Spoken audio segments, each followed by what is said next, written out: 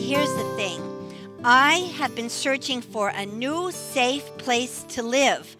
The place where I've lived before, a road was suddenly built between the pond and the sandy place where I lay my eggs, so I can't stay there anymore. The name of the show is Turtle's New Home. It's a story about a wetland habitat and the animals that need it. Look, there's a nice brook. There's always lots of food in the brook, little tadpoles or pollywogs, crayfish, bugs, flies, spiders, lots of insects. This could be just the place. But no, it isn't just right, because there's water, but it's not enough water. I need more like a pond. So I guess I'll just have to keep going. Did you say pond? Yeah, pond. Really? You can make a pond? Well, I can make a dam, and then the pond just happens. Oh.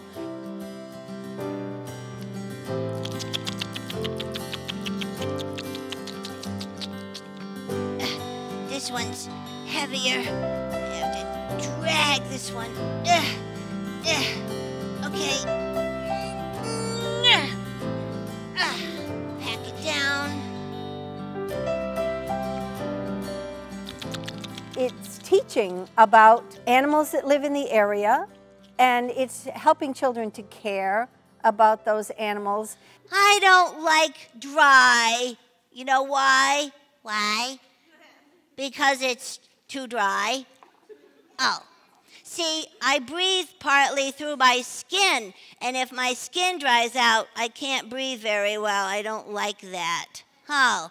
It was very important to me that I could also use these puppets as teaching tools to show exactly what a beaver looks like, what a salamander looks like. Salamanders have two little holes at the base of their tail.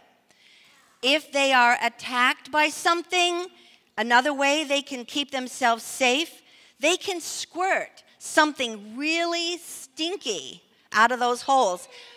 Right, would you want to eat something that squirted something really stinky into your face?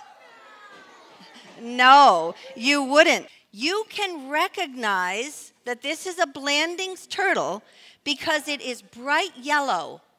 Bright yellow. Do you see how yellow that is under the chin? I feel that it's very important for children to care about nature, to feel comfortable with it, and the best way to care about anything is to learn about it. Something has been chewing on these sticks. I didn't do it. I know you didn't do it. I think these sticks were chewed by a beaver. A beaver! I want to see the beaver. Where is it? I want to see the beaver. Shh! You have to be quiet or you'll scare the animals. I'm not being scary, but just our voices are scary for the animals. The little boy Edward in the story learns that if he wants to see the beaver, he has to slow down and he has to take time and he has to be quiet, which he does do, so he does get to see the beaver. So the turtle has been counting down each baby turtle as it arrives at the new pond. Into the water. So that makes one. That makes one. Now another one. Yep, here comes another one. Here comes two.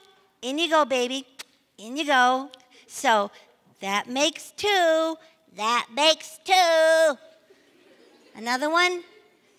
Three. Oh, three. In you go, baby. In you go, baby. In you go, baby. In you go, baby.